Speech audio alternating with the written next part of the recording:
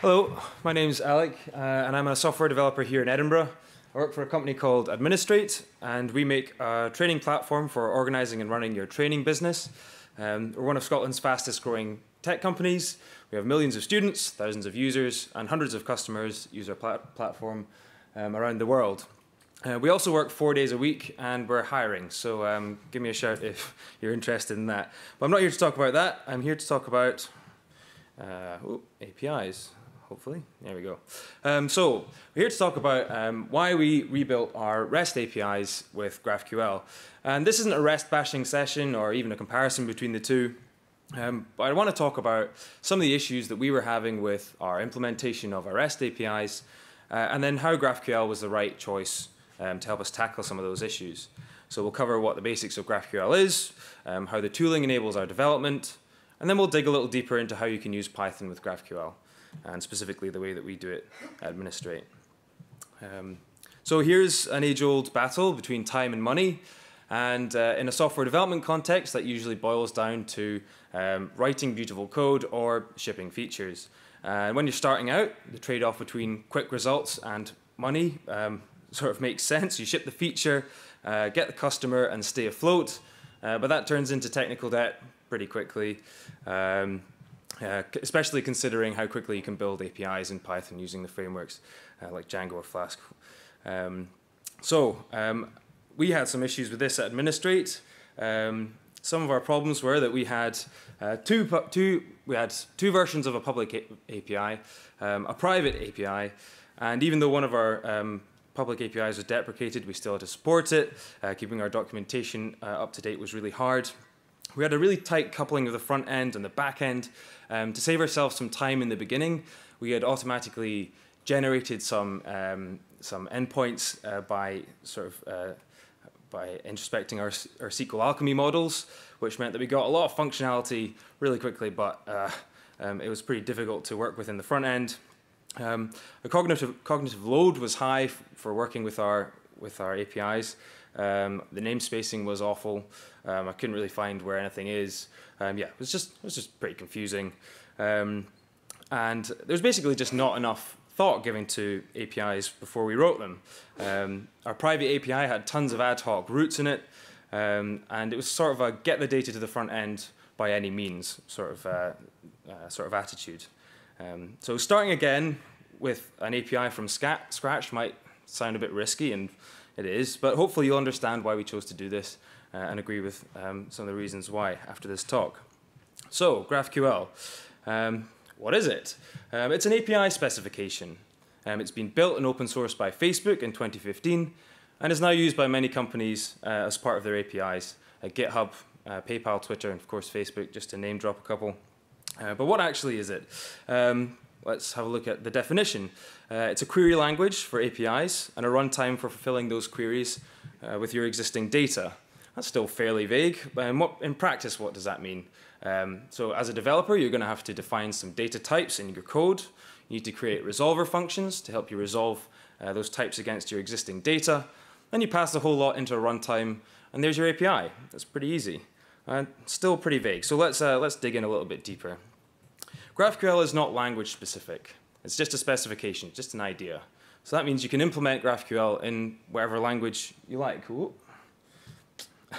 Good. That makes it really flexible to integrate with your systems. There's implementations in JavaScript, Java, Python, Golang, you name it. There's probably an implementation.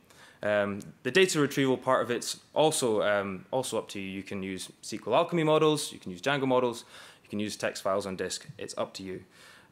Next up, there's a single endpoint. So when you talk to a GraphQL endpoint, you need to build a query with the types of data that you want and the fields on those types, and then you post that off to the GraphQL endpoint and data is returned to you. This makes data retrieval far more efficient. It means you're not having to reach out to hundreds of services, or well, many services, to get the data that you need. So it cuts down latency over the network immediately. Which is especially useful when bandwidth is at a premium, like when you're doing mobile development or when the internet's just slow. The single endpoint also means there's no versioning pain. There's only one endpoint, so there's only one version. So that cuts out the maintenance pain of maintaining two versions. You just keep adding types to your API and evolving it. And for us at Administrate, it was a really huge mindset change, going from having a private API where we could just literally throw in whatever we wanted and it didn't matter, to having a public API that meant everything that had to go in everything that was going in the API, it sort of had to be right. With GraphQL, you get what you want. So as we mentioned, you create a query, you send that query off, and data is returned to you. There's nothing extraneous there. The data that you ask for is the data that you receive, which means that you get a sort of efficiency on the back end too. If the client's only asking for the data they need, then you only have to fetch the data they need from the database, which means that you can make your queries more efficient. Another part of this is the format. So when you define your query, the order that you define your query in and send it off to the server is the exact order that comes back in. So what that does is it shifts the responsibility to the front end, or the client who's making the query. It shifts the responsibility of getting the data to them. And it really uncouples the front end and the back end from having to know what data each one sort of needs. So once you have a schema defined, then the front end knows exactly what data it can get and how it can get it. I just want to do a little illustration of this. So here's a typical GraphQL query. It's a sort of a JSON-like object. We define a type on it. It's the event type. We pass in a parameter, the event ID, no more query strings. And then you've got some fields on there, title, description, and talks. And then the response is going to come back as a JSON-like object, and it's in exactly the format that you've asked for it in. Now, compare this to making a request to one of our API endpoints. This is our events endpoint, and being a training platform, this is one of our biggest sort of domain entities. You'd expect to get something back about events. We're not really sure what. It could be anything. So this is an illustration of what comes back on our events endpoint. Fully expanded, it's about 400 lines long, and yes, it's a little bit of a biased example because there's a lot of data attached to our events. But the main thing here is that there's no guarantee about what you're going to get back from your API when you're just querying an endpoint like that. Processing a response like this in the front end is an overhead, and it's also a risk. So something in the back end could change, and that could be a breaking change for the front end, and you wouldn't know about it until it was too late. Well, unless you had tests, I suppose. So the next thing I want to talk about is mutations. I mentioned queries in GraphQL. If queries are the idempotent equivalent to making a GET request on a REST API, so queries should never change data on the back end. Mutations, on the other hand, are the way that you would change data. So let's just take a look at the structure of that. This is a typical mutation. Basically, you need the keyword mutation. It's a JSON-like object again. You drill down into the type of mutation that you want to run. So here it's account. And then on the account type, we have the create mutation. That's not a keyword. You can call those wherever you want, which is really useful for adding workflows to your API. So for instance, we have a mutation called add learner to event, which is far more, which is far more sort of explanatory about what that action is going to have, what effect that action is going to have in the back end, instead of just sending a sort of a post request to an endpoint and sort of hoping for the best. So once you've decided on the mutation that you need to add an input object with the fields with the data that you want to pass into the system, and then underneath that, where we have account and then name and email address, that's a query fragment, and that's going to be the data that the system sends back to us once we've run the mutation. And as before, it looks pretty similar. It comes back in the format that we've asked for it in. So the next thing is that GraphQL is strongly typed. The benefits of typing, for those who don't know, is that you can do static code analysis to catch your errors early. It makes your code more self-documenting. You don't need to add comments to explain typing. And it makes autocompletion better in IDEs. The explicit type definition is also quite a nice way to organize your API. So every type that you have in your API needs to have a type in code. So that was a much better way of organizing it than the way that we were organizing it before in Administrate. And then the strong typing also allows some really powerful tools to be built against it and to aid the development and the development of your API. So enough on the theory. Let's let's have a little go at building an API. So we're going to follow roughly the process that we do at Administrate. I'm not going to do any live coding because that'd be terrifying. So first, to make sure that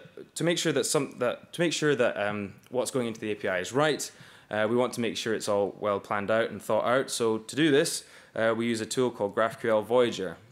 GraphQL Voyager is a tool that allows you to visually explore your GraphQL API as an interactive graph.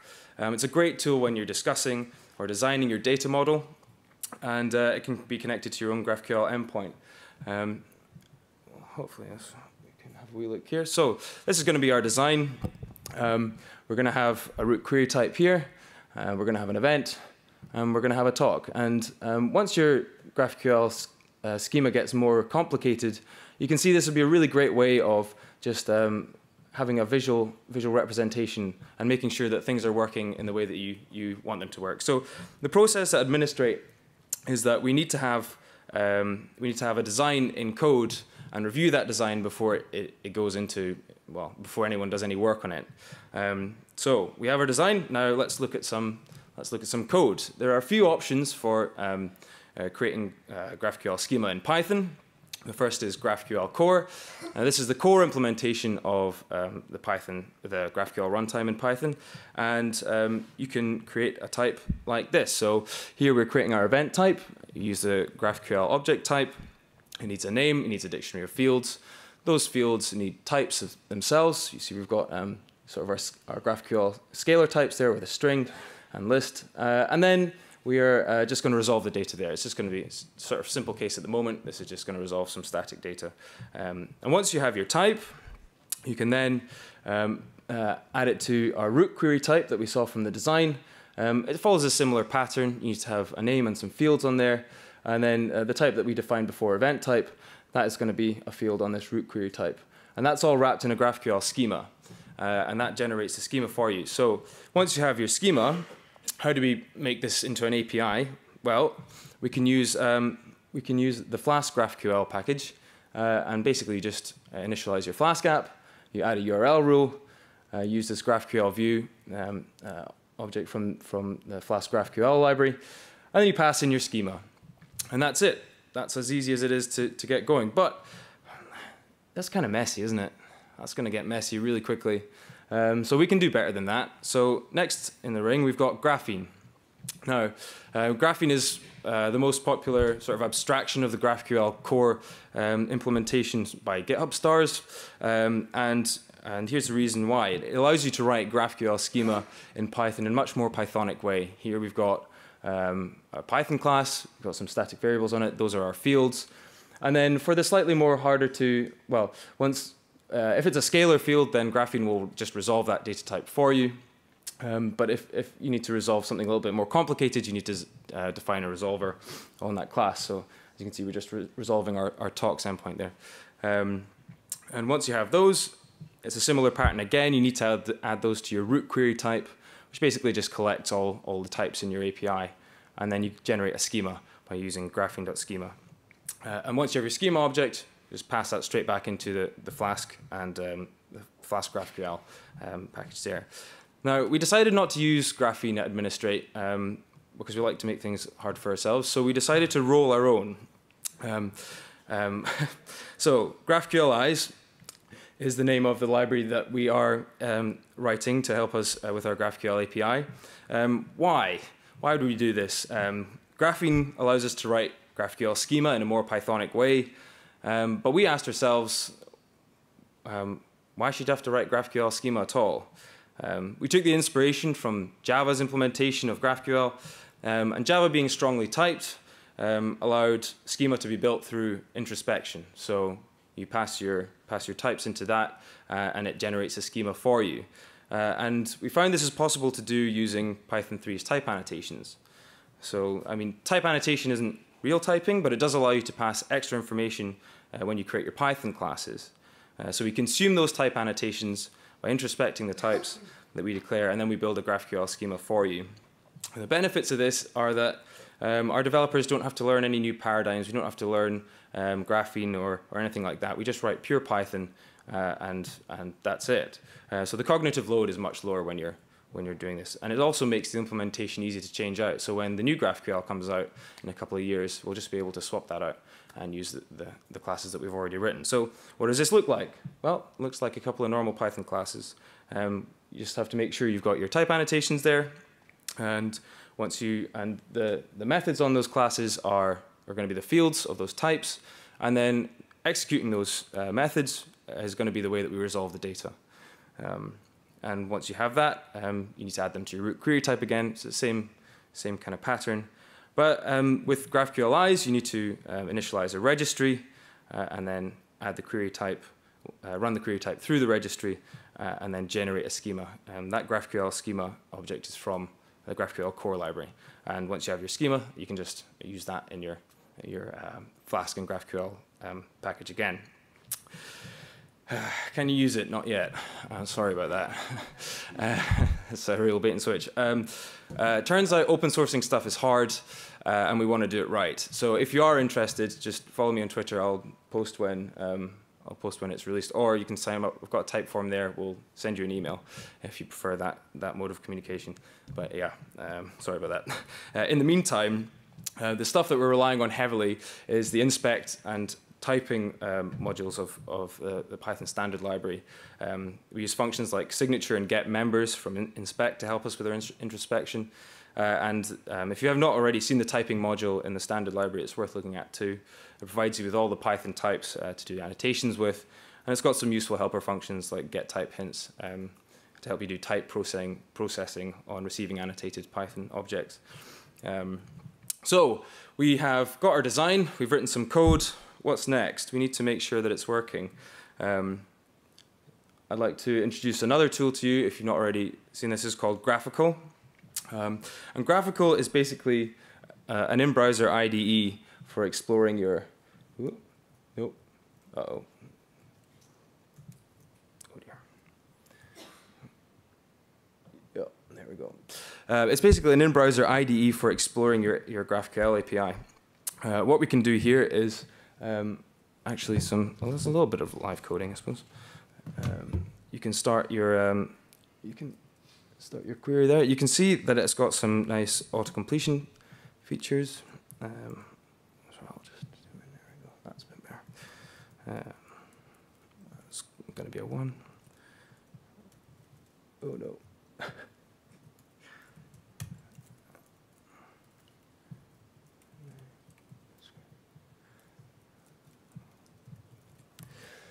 And once you've created your query, you can run it. And you can get the response from your GraphQL API sort of right in the browser there. It's a really powerful tool for development. It gives you great visibility over what's happening when you're building your API.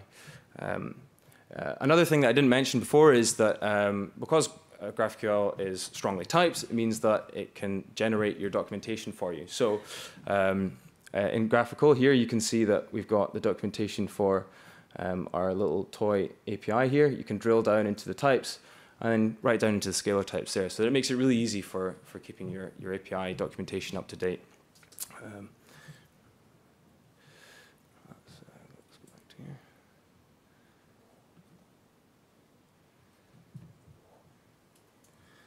Right, API first, giving the game away. So what do all these tools help us do at Administrate?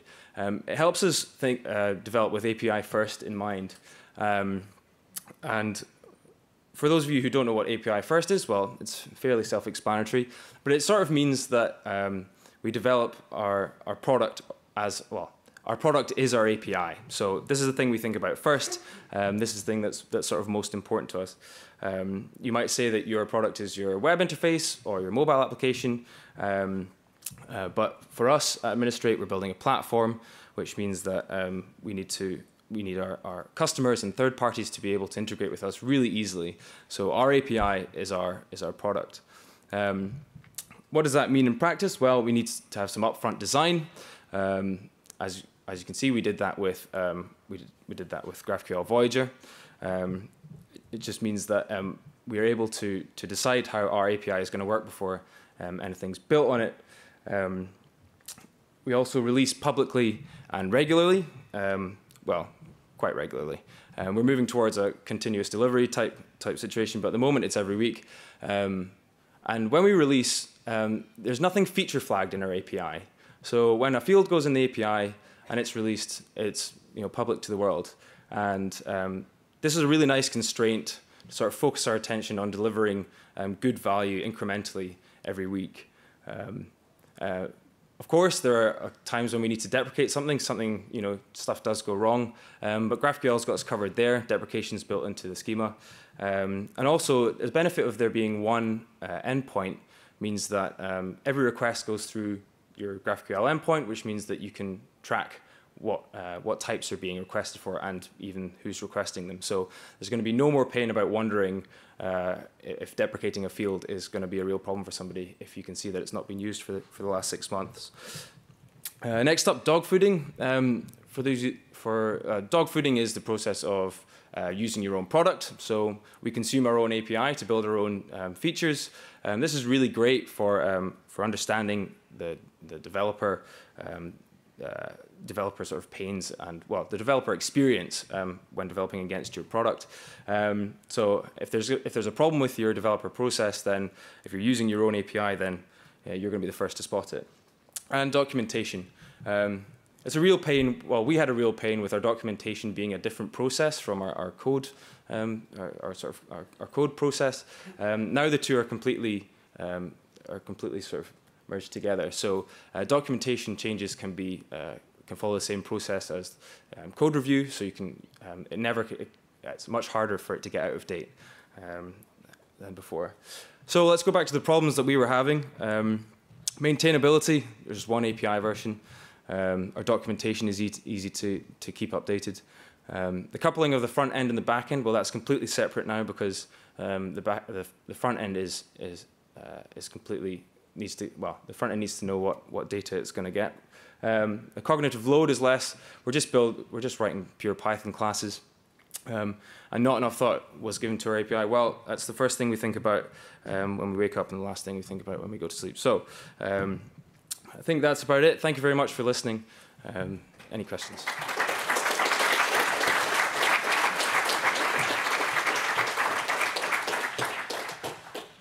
Thank you for the great talk. For questions, just line up at the mic. And just mind speak close to it because the volume is okay. Thank you for the talk. You said that documentation is easier with GraphQL. Is that just because you generate it from the schema? So it takes a guess at, well, yes, so it generates it from the schema and it can sort of tell you what types are in it, but there's also the ability to add your own documentation, which I didn't show there, but you can sort of provide documentation as you're writing the types as well. So it can be, so GraphQL takes you part of the way, and then you can add your own as well. Thank you. Thanks for the talk. Could you talk about how error handling works in GraphQL? Like if you, I don't know, permission errors getting a particular object, or like an entire type that's wrong or something? Well, it will just you sort of just get a runtime error, and it's up to you to handle them. So you can handle the errors yourself. I mean, it is just it's whatever the error is from GraphQL core. It'll be probably pretty nasty if you've not handled it properly. But yeah. So I know next to nothing about GraphQL, but you've shown this Flask application that takes the GraphQL query and runs it against something somehow. Yeah. But like, how does it do that? Does it do it for like? Can I join it to an SQL data store? Or? Yeah, absolutely. Sorry, I maybe wasn't clear on that one.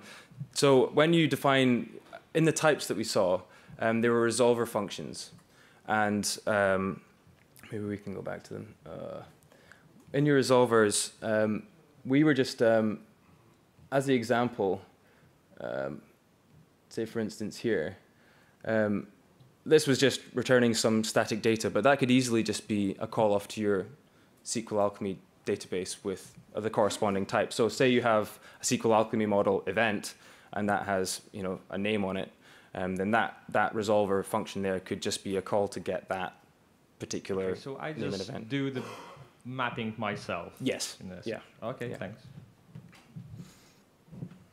Hi, hello. Hello. So you said before that in case of deprecation, GraphQL got you covered. Since Yeah. I don't know nothing about GraphQL except your talk, Yeah. so can you elaborate on that, please? Yeah. So the library like Graphene allows you to mark things as deprecated, and so there's a few front end libraries as well which I didn't sort of get into, but they're able to introspect your GraphQL schema, and they can see which things are deprecated, and then in your documentation or your sort of your developer portal, you'd be able to sort of see these things come up as deprecated. So it's supported by the Python libraries that we have available to us. So you can sort of mark them as deprecated, but also, I mean, there's this, yeah. That's. Thanks. Cheers. Hi, thanks for the talk. Maybe it was cut out because you didn't want the talk to be very lengthy. But did you have any issues with pagination when retrieving lists? Yes. You have to write. You have to do it yourself. But it's it's just something you need to implement yourself. I think. I mean, same with sort of pure REST stuff. Sorry, I can't be. Hi. Yeah, very interesting talk. Thank you. About documentation again. I wonder, in the world of GraphQL, where would you store? There is some recommendation about metadata in terms of fields, description, and even more per object, like a table description, so forth. You could still store it in like the code level in the declaration of the graph, so forth, or could you go more in the backend side, the database, in the kind of traditional catalog, so forth? So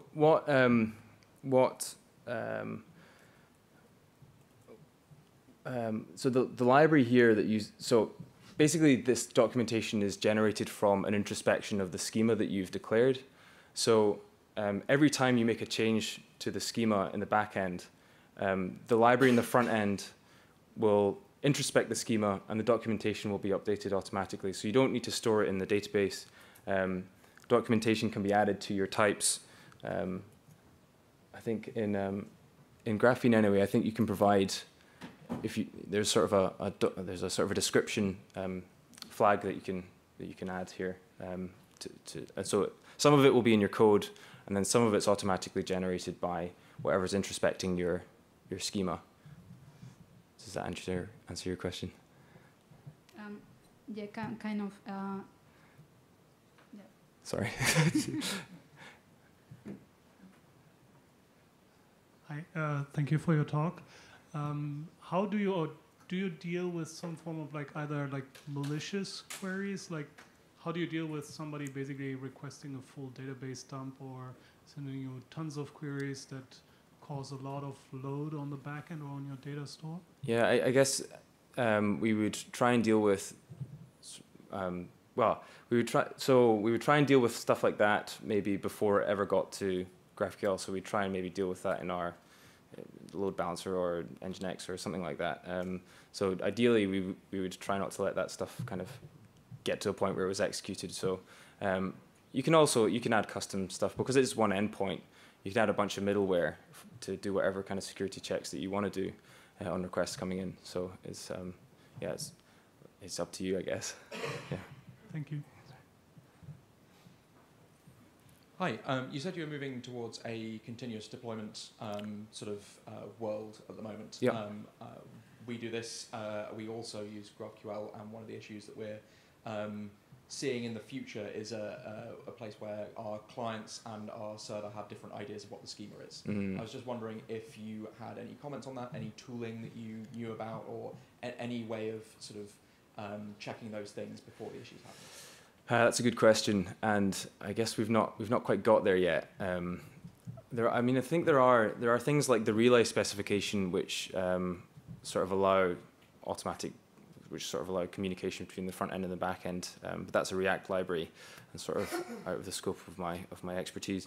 But yeah, I guess I'm not sure how you deal with that. We've not quite got there yet, but let me know if you come up with anything good, because it sounds like that's going to be a problem we'll have in the future. Any questions? Okay, that's fine. Maybe one last one. Have you explored doing this in Node instead of Python? Because like I think there's like a lot of support in JavaScript, and what were the pros and cons? So the original GraphQL implementation was in JavaScript, and that was that's maintained by Facebook. The reason that we're doing it in Python is a long and sad story about how we tried to write something in Java, and nobody wanted to do that. So it was out of necessity that we sort of ported it to Python, which is sort of the main language that we're using at Administrate. But we found that made people a lot happier. So yes, developer happiness is the main reason for that.